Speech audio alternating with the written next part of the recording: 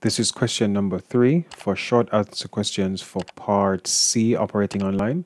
Please give a like and a subscribe and help the channel grow. Thank you. So this one says Edie is a student at Wigmore College. She's working with other students on a project to investigate the effects of plastics on the environment. All students have internet access and use a wiki as their online method of collaboration. Explain 2 drawbacks of using a wiki to collaborate with other students. Okay, first and foremost, what is a wiki and what is collaboration, right? Collaboration is all it means is work together on a singular item or towards a singular goal. So typically a team or a group of people. And where is it? Wiki. A wiki, similar to Wikipedia, multiple people can edit the information. In this case, I'm assuming they mean at once, so they can collaborate well. They need to be able to see what the other person is doing. So that's what a wiki is, and that's what collaboration means. Point number 1 says tracking changes can be difficult. It may be difficult to quickly identify recently edited content and identify content to be updated. That's true as well. Wikis don't typically tend to have a log of everything. Now, with modern day, I would say cloud services like OneDrive, Google Drive, where we have documents, it typically does tend to have version control, so you can actually see each version. So a version might be saved every time a document is closed. So whenever you open that document again, it shows the last thing that was done and the thing that was done the time before that last thing was done as well. So not all edits will be acceptable to all of the group members. They need to establish protocol for accepting changes. That's true as well. People will have different opinions. Yes, this should be there. No, this shouldn't be there.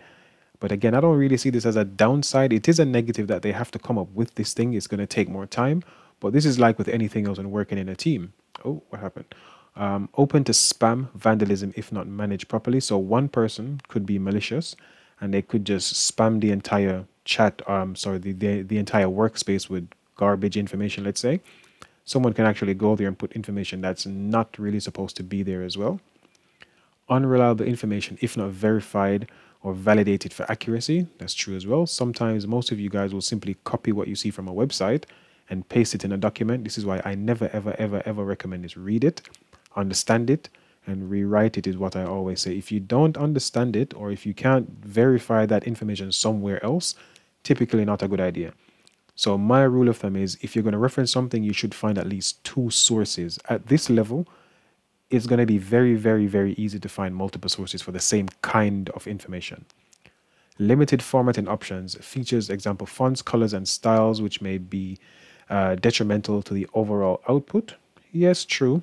Wikis typically tend to have very basic HTML styles, and because of that, they're not that great. Whereas the newer cloud computing stuff like OneDrive documents or Google Drive documents, you can choose styles from hundreds of styles they have. It will look very nice, very professional. The software may be difficult for non-technical users, which means all members of the group may not be able to contribute. True again. You will be doing some, in some cases, I guess, back in the day, some basic HTML editing.